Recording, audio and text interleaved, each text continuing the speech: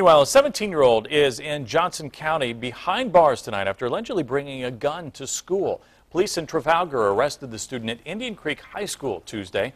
RTV6 reporter Drew Smith joins us live in the studio with details. Drew. Well, Todd, the student is facing a felony charge of possession of a handgun without a permit on school property. The alleged incident happened Monday afternoon, and two other students reportedly alerted school administrators.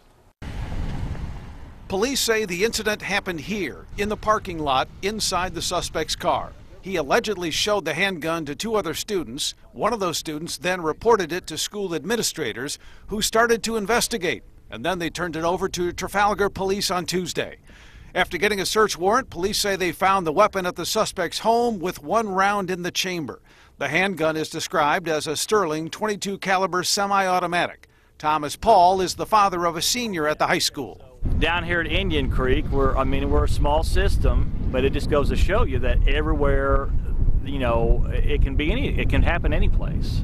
The suspect is being held here at the Johnson County Juvenile Detention Center while prosecutors decide on whether to charge him as an adult. The community learned of the incident through a phone message sent by the school district superintendent on Wednesday. In the message, Dr. Matthew Prosecki said, quote, "Working with local authorities, an immediate investigation was conducted.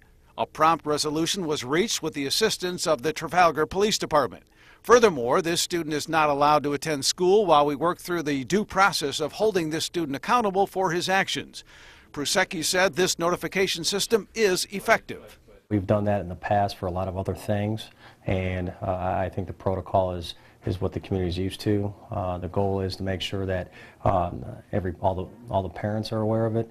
However, some parents who received the call believe it came far too late. I think I'd like to know a little more advanced.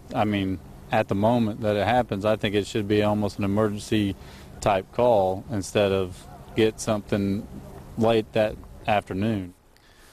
Police also have charged the 17-year-old with possession of marijuana and drug paraphernalia that they allegedly found after searching the suspect's home. The student is suspended and facing expulsion. Thank you, Drew.